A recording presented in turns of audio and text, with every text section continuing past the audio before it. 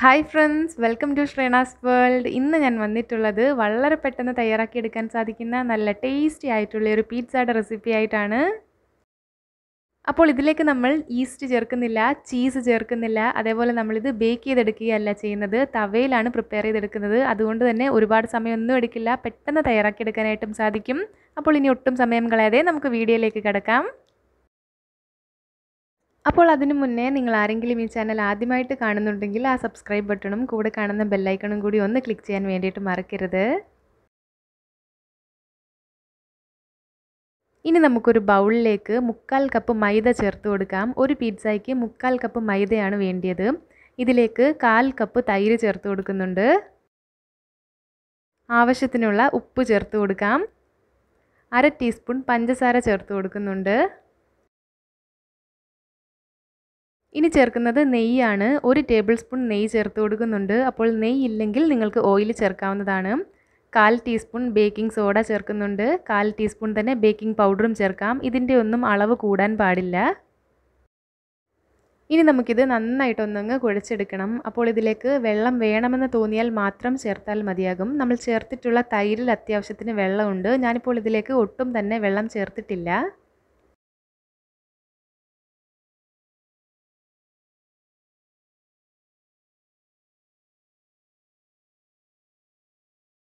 ഇതിപ്പോൾ ഇവിടെ നന്നായിട്ട് കുഴച്ചെടുത്തിട്ടുണ്ട്. നമ്മൾ 5 മിനിറ്റെങ്കിലും നന്നായിട്ട് കുഴയ്ക്കണം. എന്നാൽ മാത്രമേ ഈ ഡോ നല്ല സോഫ്റ്റായി കിട്ടുകയുള്ളൂ. ഇതിൻ്റെ മുകളിലേക്ക് കുറച്ച് ഓയിൽ അപ്ലൈ ചെയ്ത് കൊടുക്കുന്നുണ്ട്.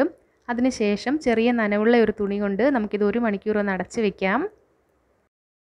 ഇനി നമുക്ക് ചീസിന് പകരം ഒരു വൈറ്റ് സോസ് പ്രിപ്പയർ ചെയ്തെടുക്കാം. അതിന് വേണ്ടിയിട്ടൊരു പാനിലേക്ക് 1 ടേബിൾ സ്പൂൺ ബട്ടർ ചേർത്ത് കൊടുക്കുന്നുണ്ട്. 1 ടേബിൾ സ്പൂൺ തന്നെ മൈദ കൂടി ഇതിലേക്ക് ചേർത്ത് കൊടുക്കാം. ഫ്ലെയിം ലോയിൽ വെക്കാനായിട്ട് പ്രത്യേകം ശ്രദ്ധിക്കണം. ഇല്ല എന്നുണ്ടെങ്കിൽ ഇത് പെട്ടെന്ന് കരിഞ്ഞു പോകും. അപ്പോൾ ഈ മൈദയുടെ പച്ചമണം ഒന്ന് മാറി വരുന്നത് വരെ ഇത് നന്നായിട്ടൊന്ന് ഇളക്കി കൊടുക്കാം. ഒരു 15 സെക്കൻഡൊക്കെ ആകുമ്പോഴേക്കും ഇതിലേക്ക് ചെറിയ ബബിൾസ് വന്ന് തുടങ്ങും. ഈ ഒരു സമയമാകുമ്പോൾ നമുക്കിതിലേക്ക് 1/2 കപ്പ് പാല് ചേർത്ത് കൊടുക്കാം. റൂം ടെമ്പറേച്ചറിലുള്ള പാല് ചേർക്കാനായിട്ട് ശ്രദ്ധിക്കുക. ഇനി ഇത് നന്നായിട്ട് ഇളക്കി കൊടുക്കാം. മൈദയും പാലും കൂടി ചേർന്നിട്ട് ഇത് നന്നായിട്ടൊന്നും കുറുകി തുടങ്ങിയിട്ടുണ്ട്. ഈ ഒരു സ്റ്റേജ് ആകുമ്പോഴേക്കും നമുക്കിതിലേക്ക് 1 ടേബിൾ സ്പൂൺ വെള്ളം ചേർത്ത് കൊടുക്കാം. അതിനുശേഷം നന്നായിട്ട് ഇളക്കി കൊടുക്കാം. ഇനി ഇതിലേക്ക് ആവശ്യത്തിനുള്ള ഉപ്പ് ചേർക്കാം. ഞാനിവിടെ അൺസോൾട്ടഡ് ബട്ടർ ആയിരുന്നു എടുത്തിട്ടുണ്ടായിരുന്നത്. അതിനനുസരിച്ചുള്ള ഉപ്പ് ചേർത്ത് കൊടുക്കുന്നുണ്ട്. ഇപ്പോൾ ഇത് നന്നായിട്ട് കുറുകിയിട്ടുണ്ട്. അപ്പോൾ ഇത് മതിയാകും. നമുക്കിനി ഫ്ലെയിം ഓഫാക്കാം. അപ്പോൾ ഈ വൈറ്റ് സോസ് പ്രിപ്പയർ ചെയ്യുന്ന സമയത്ത് ഫ്ലെയിം ലോയിൽ തന്നെ വെക്കാനായിട്ട് പ്രത്യേകം ശ്രദ്ധിക്കണം. ഇതിനി നമുക്ക് തണുക്കുവാൻ വേണ്ടിയിട്ട് വയ്ക്കാം. നമ്മൾ ഡോ റെസ്റ്റ് ചെയ്യാൻ വേണ്ടിയിട്ട് വെച്ചിട്ട് 1 മണിക്കൂർ ആയിട്ടുണ്ടായിരുന്നു.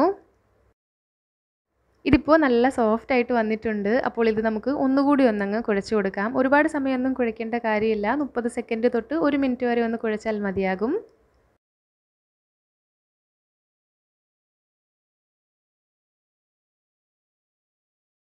ഇനി നമുക്കിത് പരത്തിയെടുക്കാം. അപ്പോൾ ഇത് നന്നായിട്ട് കുഴച്ചെടുത്തിട്ടുണ്ടെങ്കിൽ നമ്മൾ പരത്തുന്ന സമയത്ത് മൈദ ഡസ്റ്റ് ചെയ്യേണ്ട കാര്യമൊന്നും വരില്ല.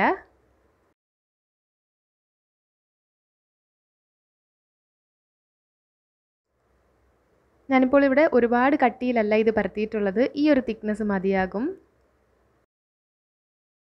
അപ്പോൾ ഇനി നമുക്ക് ഒരു തവ എടുക്കാം. ഇതിലേക്ക് 1/2 ടേബിൾ സ്പൂൺ ഓയിൽ ചേർത്ത് കൊടുക്കുന്നുണ്ട്. അപ്പോൾ ഈ ഒരു തവയിലാണ് ഞാനിവിടെ പിസ്സ റെഡിയാക്കാനായിട്ട് പോകുന്നത്. ഫ്ലെയിം മീഡിയത്തിലാണ് വെച്ചിട്ടുള്ളത്. ഇനി നമുക്ക് പരത്തി വെച്ചിട്ടുണ്ടായിരുന്ന ഈ ഒരു ഡോ നമ്മുടെ തവയിലേക്ക് ഒന്നങ്ങ് വെച്ച് കൊടുക്കാം. അതിനുശേഷം കൈ വെച്ചിട്ടൊന്ന് പ്രസ് ചെയ്ത് കൊടുക്കാം. ഇനി നമുക്ക് ഫ്ലെയിം മീഡിയം ടു ലോയിൽ വെച്ചതിന് ശേഷം ഒരു സൈഡ് ഒന്ന് കുക്ക് ചെയ്തെടുക്കാം. ഇപ്പോൾ തന്നെ ഇതിൽ നിന്നും ബബിൾസ് ഒക്കെ വന്ന് തുടങ്ങിയിട്ടുണ്ട്. ഏകദേശം 1 മിനിറ്റ് ഒക്കെ കഴിയുമ്പോഴേക്കും നമുക്കിതൊന്നങ്ങ് തിരിച്ചിട്ട് കൊടുക്കാം. ഇനി നമുക്ക് ഫ്ലെയിം ഓഫാക്കാം. ഇനി നമുക്ക് കുറച്ച് സ്പീഡിൽ തന്നെ ഇതിൻ്റെ മുകളിലേക്ക് വേണ്ട കാര്യങ്ങളൊക്കെ ഒന്ന് ചെയ്ത് കൊടുക്കാം. ആദ്യം തന്നെ പിസ്സ സോസ് ഉണ്ടെങ്കിൽ അത് അപ്ലൈ ചെയ്യുക. ഇല്ല എന്നുണ്ടെങ്കിൽ ടൊമാറ്റോ കെച്ചപ്പ് ആയാലും മതിയാകും. ഞാനിപ്പോൾ ഇവിടെ വീട്ടിൽ തയ്യാറാക്കി എടുത്തിട്ടുള്ള ടൊമാറ്റോ സോസാണ് ചേർത്ത് കൊടുക്കുന്നത്.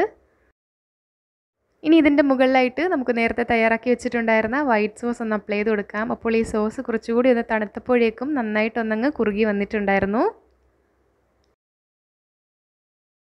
ഇനി ഇതിൻ്റെ മുകളിലായിട്ട് നമുക്ക് ഇഷ്ടമുള്ള വെജിറ്റബിൾസ് ഒക്കെ ചേർക്കാം. ഞാനിപ്പോൾ ഇവിടെ തക്കാളി ചേർക്കുന്നുണ്ട്, ക്യാപ്സിക്കം എടുത്തിട്ടുണ്ട്, അതേപോലെ കുറച്ച് സവോള എടുത്തിട്ടുണ്ട്. ഇതിൻ്റെ മുകളിലായിട്ട് കുറച്ച് ചില്ലി ഫ്ലേക്സ് ഒന്ന് ചേർത്ത് കൊടുക്കുന്നുണ്ട്. പിന്നെ നിങ്ങളുടെ കയ്യിൽ ഒറിഗാനോ ഉണ്ടെങ്കിൽ കുറച്ച് ഒറിഗാനോ കൂടി ചേർത്തോളൂ. അതിനുശേഷം നമുക്കിതൊന്നങ്ങ് അടച്ച് വയ്ക്കാം. ഇനി നമുക്ക് ഫ്ലെയിം ലോയിൽ വെച്ചതിന് ശേഷം 2 മിനിറ്റ് ഒന്ന് കുക്ക് ചെയ്തെടുക്കാം. ഇപ്പോൾ 2 മിനിറ്റ് കഴിഞ്ഞിട്ടുണ്ട്. നമുക്കിനി ഇത് തുറന്ന് നോക്കാം. അങ്ങനെ നമ്മുടെ ടേസ്റ്റി ആയിട്ടുള്ള പിസ്സ ഇവിടെ റെഡി ആയിട്ടുണ്ട്. ഇനി ഇത് നമുക്ക് ചൂടോടുകൂടി തന്നെ സെർവ് ചെയ്യാം. അപ്പോൾ ഈ ലോക്ക്ഡൗൺ ടൈമിൽ തയ്യാറാക്കാൻ പറ്റിയ നല്ലൊരു റെസിപ്പിയാണിത്. നിങ്ങൾ തീർച്ചയായിട്ടും ട്രൈ ചെയ്ത് നോക്കുക. അതിനുശേഷം നിങ്ങളുടെ അഭിപ്രായങ്ങൾ കമൻറ്റിലൂടെ എന്നെ അറിയിക്കാൻ മറക്കരുത്. Thank you.